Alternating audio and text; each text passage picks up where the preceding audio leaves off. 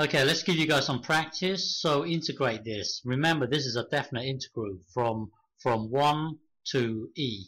So here you've got an algebraic function, and then here you've got, remember this thing here is the same as this, natural log of x squared, just written differently. So these two are the same.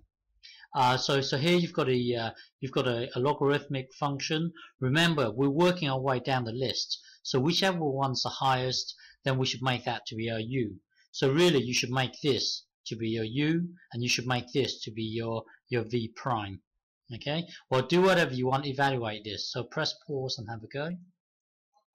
Okay. So to do this, we're going to let this to be our u.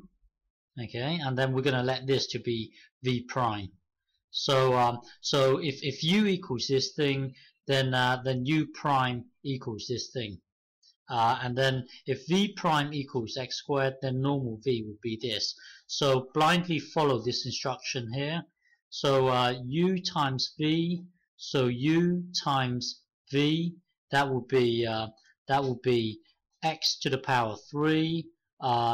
Natural log squared of x over 3, and then you've got your minus, so minus the integral of u prime times v. So this is u prime times v. So here so this x will get cancelled out with one of the x's at the top. So this here would be 2 over 3 x squared natural log of x all over 3, and then you've got your dx here. So this whole thing here will then become this. Okay, will then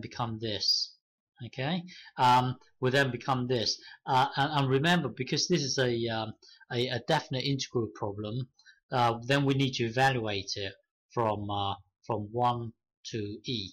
Okay, so this whole thing here will then become this. Okay, and then now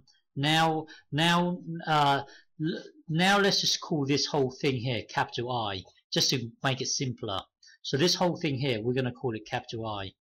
So capital I equals this same thing, but the only thing is on this thing here, this is a constant. So let's take it out. So that will then give us this, and then now we still need to evaluate this. So this here is slightly simpler than this. Okay. So the integral, this thing here is equal to this thing here. Okay. So now evaluate this. So hang on. So now evaluate this. So put it into here, and then put it into here. So natural log of e. So natural log of e is 1. So this whole thing here is 1, and then we've got to square it. 1 squared is 1, and blah blah. This whole thing here will become this. If you put 1 into here, natural log of 1 is 0. 0, and then you've got your squared here. 0 squared is 0, and then this thing here. Well, this whole thing here will become this. Okay, so now we just need to evaluate this. In fact, we just need to evaluate this. So now repeat the same process. So we are now going to evaluate this. So repeat the same process. So hang on. So let's so we are now evaluating this. So let this be your u. So let this be your u, and let this here be your v prime. So v prime, and then follow this the normal procedure. So if u equals natural log of x, so if u equals the natural log of x, then u prime equals 1 over x.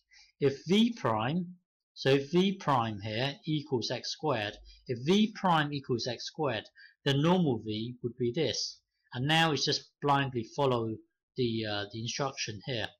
So it would be u times v, so u times v, and then blah blah, follow the our normal procedure, that will then take us to here. That will then take us to here.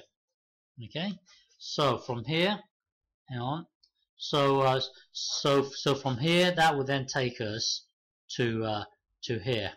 Because if you evaluate this, put this into here and into here, well, this whole thing here will then become this.